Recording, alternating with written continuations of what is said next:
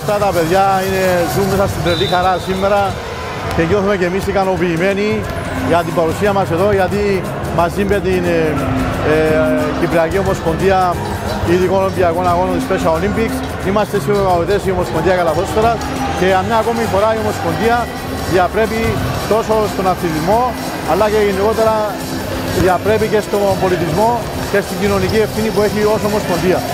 Βλέπουμε αυτά τα παιδιά σήμερα πάρα πολύ χαρούμενα και είμαστε ιδιαίτεροι χαρούμενοι και εμείς, γιατί συμβάλαμε σε αυτή τη μεγάλη γιορτή, η οποία είναι μια γιορτή για τα παιδιά, τα οποία, όπως έχεις ακούσει η Ανδρέα, είναι όλα πάρα πολύ χαρούμενα.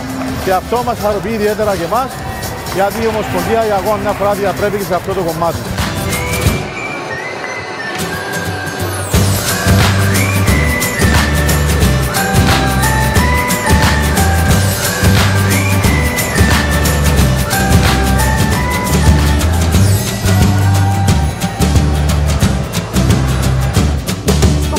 Σήμερα με το Special Olympics και την Κυπριακή Ομοσπονδία Καλαθόσφαιρας. Και όπως βλέπετε παίζουμε καλαθόσφαιρα με παιδιά που είναι πρόσφυγες με το Special Olympics. Είναι μια σημαντική μέρα ειδικά για την Κυπριακή Καλαθόσφαιρα, για την Κυπριακή κοινότητα, στην οποία είναι ευκαιρία να εντάξουμε και νέα πρόσωπα και νέους καλαθοσφαιριστές και γενικά την κοινωνία της Κύπρου σε κάτι πιο ωραίο και μια ωραία εμπειρία που μπορούν να ζήσουν και να δουν τι γίνεται και πάει περισσότερο με πρόσφυγες και με το Special Olympics.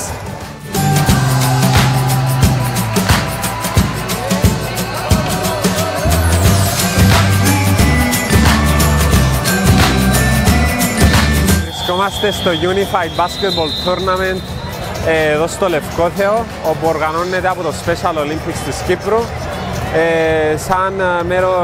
Σαν καλαθοσφαιριστής που είμαι και μέρος της Εθνικής Κύπρου Καλαθόσφαιρας,